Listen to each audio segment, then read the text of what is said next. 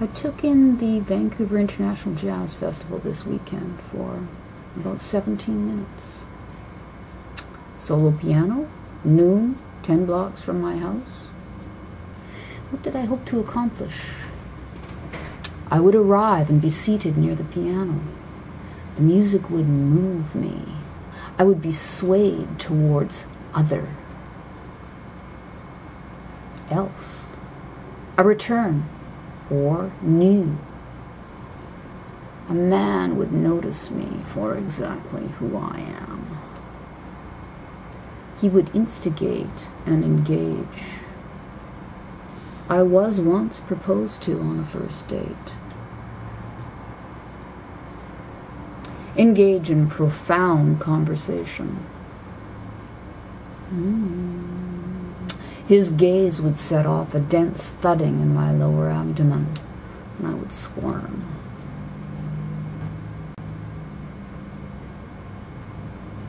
He would notice and respond.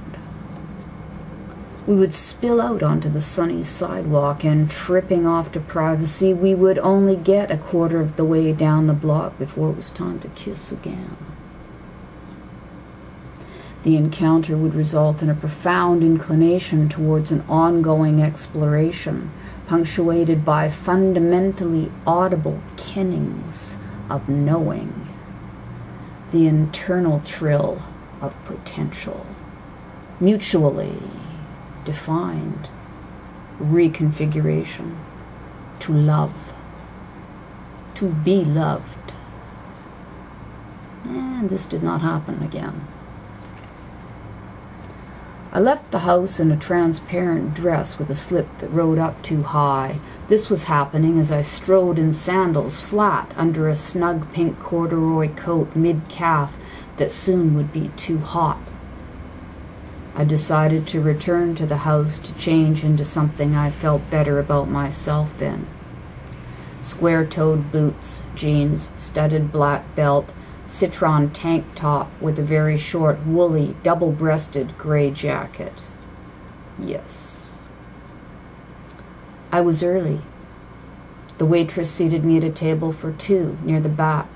No one of interest, to me, was there.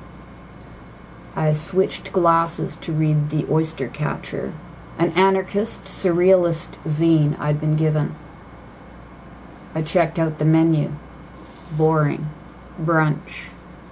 Bagel and cream cheese, $3. Fuck off. Fuck off. Fuck you, you stupid fucking bagel. I hate you and your stupid boiled chewiness, greased with white muck meant to be understood as acceptable. Cream cheese my ass. A fucking craft product out of a king-sized tub sitting out open on the counter beyond those swinging galley doors, no doubt. I was sure the coffee would be bad. The musician arrived with coffee from elsewhere to confirm this near fact. I ordered water. Two women in their late 50s sat directly in front of me. The only attribute of this arrangement was they blocked my view of a young husband, new mother, baby, and one set of grandparents. The baby was new. New? Young? Small? It would have been the couple's first. The mother looked to be rather unused to pushing her face into something like a smile. But she knew she was supposed to make this face, a facsimile of a smile, for the baby to see, for the grandparents to see, to complete some strange part of a ritual that seemed very far from anyone's actual truth.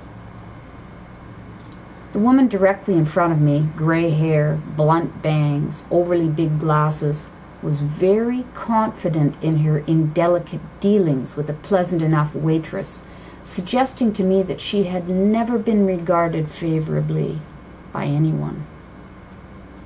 I was trying to imagine how, unless through some form of forgetfulness, which is possible, a woman her age could go forth into a restaurant with such a large quotient of insensitivity. She didn't appear to be wealthy. Maybe she grew up on a farm without mirrors, more miles from men than were possible to travel for the purpose of courtship. Perhaps all the other girls of the region were somehow more desirable, and while not loathsome in any exact way, she just didn't measure up in the field. These were my thoughts, anyway. As I watched her face and listened to her voice as she explained, head tilted, bangs now hanging at new angles, to the waitress, that she was gluten intolerant and her breakfast had arrived, splayed uselessly across soggy toast. I'll get very, very, very sick if I eat anything that has come into contact with gluten, she is saying, her knife and fork motionless above her plate in mock horror at the discovery of the killer toast. Elbows up and out, and it really does seem like she believes the waitress should care about this more than anything happening in her own life. The waitress herself might be about to get very, very, very sick of people telling her things she really doesn't want to know. And then there's the pretending to care that must follow. Mostly it's the pretending. That's what gets to her, the waitress.